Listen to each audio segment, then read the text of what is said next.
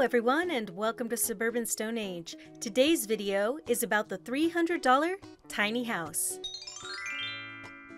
We took this little fort from this and turned it into this. 2020's been a little rough for all of us, so I thought to myself, wouldn't it be great if I could build us a place to hide away?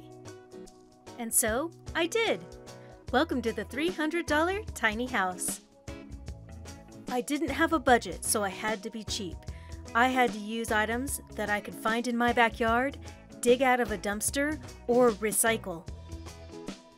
And so, from a few simple materials, I was able to build a retreat in my own backyard, and all of it cost less than $300. And the best part is, now that it's built, it's a place that we can go and relax and have adventures together. Thanks for watching. I hope you'll enjoy the $300 tiny house as much as I will. Subscribe if you'd like to know more about how we built the $300 tiny house.